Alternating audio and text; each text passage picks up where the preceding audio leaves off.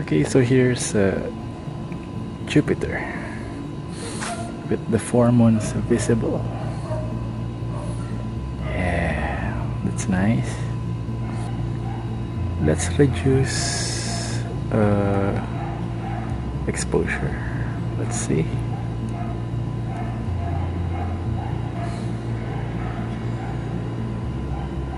Okay. There you can see the bands.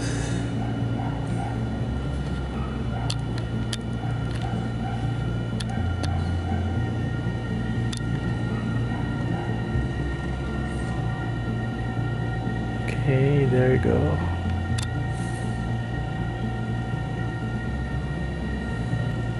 So that's how you view Jupiter. You have to increase exposure when you want to see the 4 moons, and you have to reduce exposure when you want to see the bands. That's how you image the planet Jupiter.